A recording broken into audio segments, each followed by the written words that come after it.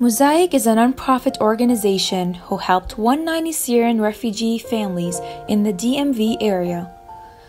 Many refugees and new immigrants face financial hardships in addition to cultural, educational, and language barriers, but they maintain great culinary skills that help them prepare delicious, authentic food, seeing as many of them were professional chefs in the past. As our main goal is to help them to find jobs, we created SafarTas Refugee Kitchen.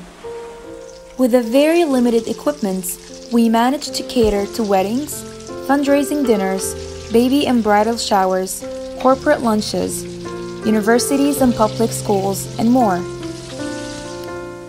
The kitchen has been operated out of volunteers' homes, and unfortunately, it doesn't meet the growing demand of catered orders.